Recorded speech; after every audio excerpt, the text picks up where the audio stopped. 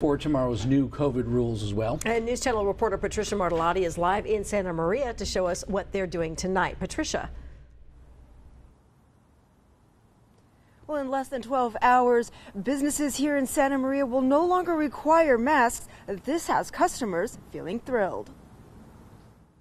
Oh my goodness, that's amazing. I can't wait. Bertha Steers at Me and Ed's Pizzeria is excited for the mask mandate to be lifted Wednesday. Especially for my customers and my employees. They hate it. It's hard to work with them on. Oh my gosh.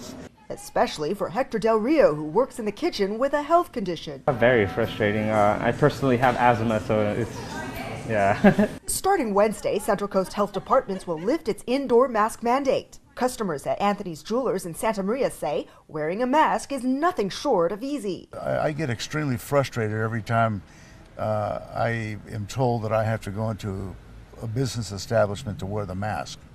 And I do it reluctantly, but I do it out of orders, actually. But starting tomorrow, Me and Ed's and Anthony's Jewelers will be lifting the mask mandate for staff and customers.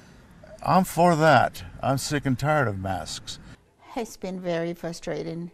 I have a hard time breathing with the mask on. So glad that this is coming about because it's very hard. And I know I'm not the only person because I talk to a lot of my customers and they all say the same thing. When you're like hustling, you're busy, you're running around and it comes down, especially with the glasses, they get all foggy. Oh my God, it's not a good thing, but thank God. Masks are still required indoors for those unvaccinated. For now, live in Santa Maria, I'm News Channel reporter Patricia Martellotti. Back to you. All right. Thank you, Patricia.